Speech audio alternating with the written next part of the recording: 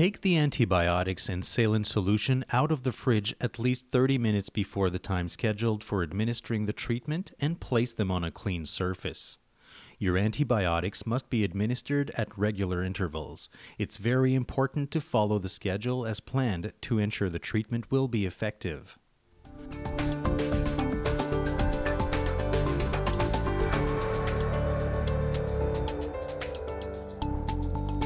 Once you've cleaned the work surface with soap and water, as explained in the capsule on preparing for administering the antibiotics, gather your supplies. You'll need an antibiotic syringe, 2 saline solution syringes, also referred to as NaCl and physiological serum, 3 alcohol swabs, tape, a clock or watch within reach. Before administering the antibiotics, always check the label carefully to ensure it's correctly identified with your name and the name of the medication. Also check the expiry date. Your medication must not be outdated. Next, carefully inspect the syringes. There mustn't be any particles of air bubbles in them. If there are problems with your supplies, contact your community pharmacy. Before beginning the treatment, wash your hands using the technique explained in the preparation capsule. Then, sit down comfortably near the work surface and stretch out your arm. Open the 3 alcohol swab packages. Remove the tape from the tubing. Hold the tubing in your hand. Disinfect the end of the tubing with the first alcohol swab and let it dry for about 30 seconds.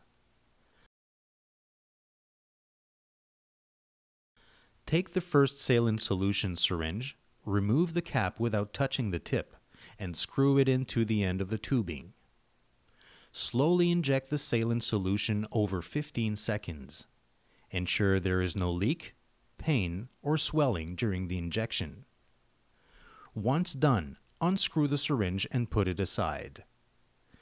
Disinfect the end of the tubing again using the second alcohol swab and let it dry for 30 seconds.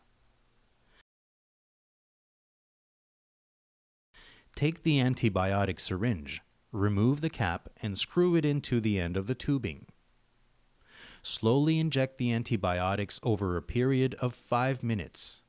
It's vital that the 5 minutes be respected to prevent adverse reactions.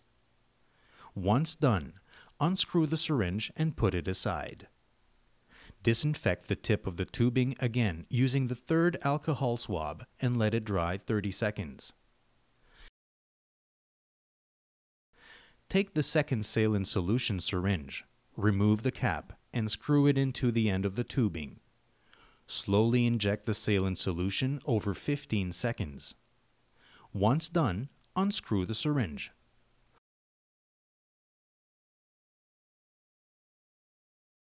Lastly, make sure to secure the tubing to your arm with tape and cover it as needed.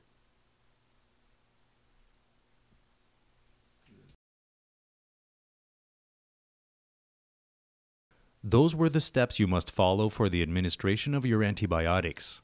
Check the video capsule on what to do in case of complication.